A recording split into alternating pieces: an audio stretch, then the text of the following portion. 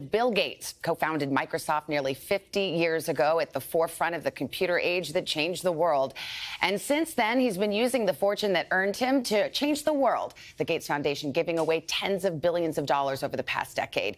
He also famously predicted the world was unprepared for a pandemic in a 2015 TED Talk that was unfortunately accurate and has been viewed now 43 million times. Well, he's sounding the alarm again this morning. His new book, How to Prevent the Next Pandemic, is out today. It's also been a year of upheaval in his own life after he and Melinda, his wife of 27 years, announced their divorce 1 year ago today. So, Bill, we have so much to catch up on. It's good to see you. Good morning. Good to see you. Well, I think this is the definition of what they call a hard sell. You're out here promoting a book, How to Prevent the Next Pandemic, and you know people are sick and tired of hearing about the pandemic. They have COVID fatigue. Why is this the moment to have this conversation? Well, I don't want us to wait until we forget about how awful this has been. I mean, we've had tens of millions of deaths, trillions of dollars of economic loss, education loss, mental depression. And with a few key steps, we can make sure this won't happen again. There's something strangely optimistic about this book. You've got a whole bunch of ideas on how to actually prevent the next pandemic. One idea, you compare it to firefighters. We need kind of a global firefighting team that's ready to find the next pandemic and respond to it. How would it work? Well, in firefighting, we're all trained to know that, there's the exit. The U.S. alone has over 300,000 full-time firefighters. So we take it seriously because if one house burns down, it can, affect an entire community. Pandemics are even worse, and we didn't practice. We weren't ready to go. A few countries that were more ready, like Australia, have 10% the deaths that we have. So the debate about exactly how to invest in that preparedness now is the right time, even though we're still trying to get out of this one. Yeah, you've argued that basically pandemics, disease is inevitable, but pandemics are not. And if you spend billions now, you save trillions later. Is that a pretty good summary of the book? Yeah, big return. Tell me about, you have this germ team that you propose. We have the World Health Organization. Why isn't that enough? Well, they're not funded, actually, to go to countries and practice. They're not funded to fly in where there's an outbreak. So they need about $1 billion a year, 3,000 more people that would stay dedicated to pandemics. Pandemics don't come very often, so it's easy to take your personnel and go work on other things. And here, we'd make sure that this team had those skills and was always practicing. By the way, in some ways, we were lucky with this pandemic. It certainly could have been a more contagious virus, and it could have been more lethal. Yeah, the lethality, ends up being about 0.3%. Smallpox is 30%. So this is not the worst case, all the more reason to make these investments in preparedness. When you look at how the U.S. and the world responded to COVID-19, whether it's masks or vaccines or shutdowns, closures, it's become so political. I wonder if it happened again, if it was March 2020 all over again with COVID-19, would we even be able to mount as effective a response as we did last time around? It's been so politicized. Yeah, it's unfortunate that we didn't get trusted voices in both parties talking about the benefit of masks and vaccines so that it wasn't a political issue. I think everybody does support the health workers who are heroes. I think they support the innovation where we got the vaccine out faster than ever before, and that has saved millions of lives. Even that vaccine, we can make a better one where you never get infected. Innovation, like in many areas, is where I see a potential for a consensus and for avoiding most of the damage. Yeah, the book, if you want to geek out on some of the innovations and where the technology is, a vaccine you can inhale, a pan vaccine, it's in there. But let's talk about misinformation, because that has been a hallmark, unfortunately, of this pandemic. President Biden rather famously said last July that misinformation on social media is killing people. Do you agree? Absolutely. It's been weird that vaccines have been attacked as, being overall net negative, or there's some conspiracy here. It's terrible. Well, some of it affects you. You're part of these conspiracy theories. That is a very weird thing, that just because I support vaccines to save millions of lives, people are saying, no, I make money from vaccines or that I'm trying to, cause death or track or a lot of strange stuff. Hard to understand why that is. Well, misinformation is obviously a big issue that a lot of folks like you are worried about. Elon Musk just recently announced moves to acquire Twitter. I wonder if you are concerned about the proliferation of misinformation, given some of his views about expanding what he refers to as free speech on Twitter, and what you think of the acquisition. Well, the digital realm has facilitated, kind of interesting but wrong ideas spreading very quickly. And we need to innovate so that digital realm is more of a positive thing of getting the truth out and that people are seeing, hey, this is false. Do you worry about Elon Musk? Well, Elon, you wouldn't want to underestimate Elon. What he did at Tesla is amazing, helping with climate change, what he did at SpaceX.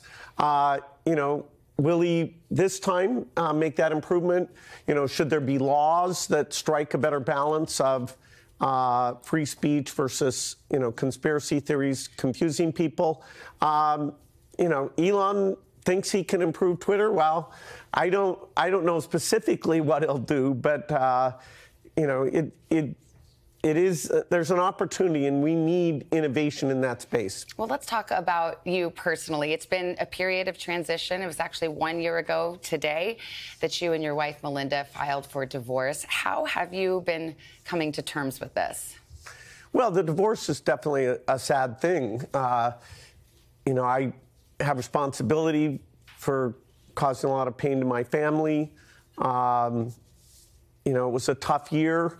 I feel good that all of us are moving forward now. My oldest got married. Melinda and I are, continuing to work together. So, it was sad and tragic, but, now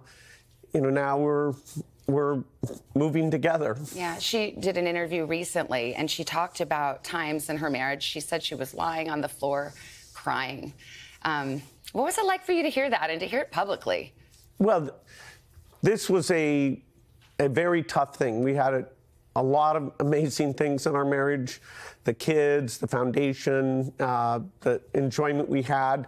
And so it's a very hard adjustment. I know divorces are different, but, just a complete change.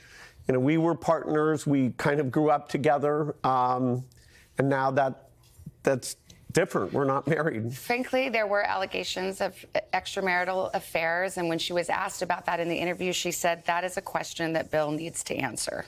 So here you are now. Did that happen? Were you unfaithful in your marriage? Is that one of the reasons there was a divorce?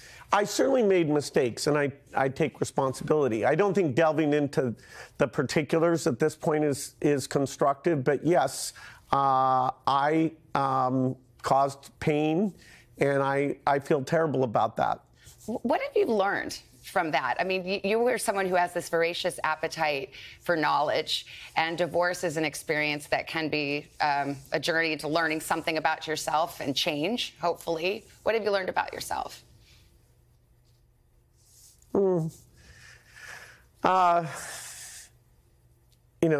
There's areas like climate or, health where I have expertise, and on personal matters like this, I don't think of myself as an expert. I should be very humble about, success, has a tricky aspect to it. So, I don't have great advice for other people. Yeah. I have to ask you about Jeffrey Epstein. Melinda mentioned that was one of the strains, your relationship with him. And, why? I guess the question is real simple. I mean, why did you continue to meet with him? When you met him, he was already a convicted sex offender. And do you regret that? I certainly made a huge mistake, not only meeting him in the first place, but I met with him a number of times. I had a goal of raising money for global health. I didn't realize that meeting with him almost downplayed the incredibly awful things he did. I learned more about that over time, but I'd add that to the list of big mistakes, including where Melinda's advice was sound, and I should have followed it sooner than I did. And you never saw anything where you thought, this doesn't feel right. Linda kind of had a visceral reaction the first time she met him. No, he was a bad person. And, you know, I had a reason that I thought those meetings would lead to something good, but I shouldn't have done them. And finally, on this topic, you recently gave an interview. You said you'd marry Melinda all over again. She says you guys are friendly, not necessarily friends, but friendly. How do you see the relationship moving forward? Well, one of the things we built together is the Gates Foundation, and we love that work. You know, we've got all the resources I was lucky enough to get. We've got Warren Buffett committed massive resources. And so making sure that is spent well, saves lives. Melinda and I love doing that work together. So I feel very lucky that I still have that with her, as well as, you know, we've got these three incredible kids. I know. And I heard they're all moving out of the house. So you're an empty nester for sure now. I've got a big empty nest. All right, Bill, thank you so much. Thanks for being with us. And again, the book is called How to Prevent the Next Pandemic, chock full of ideas. It's out today. Hey, thanks for watching our YouTube channel. Find your favorite recipes, celebrity interviews, uplifting stories, shop our favorite deals, and so much more with the Today app. Download it now.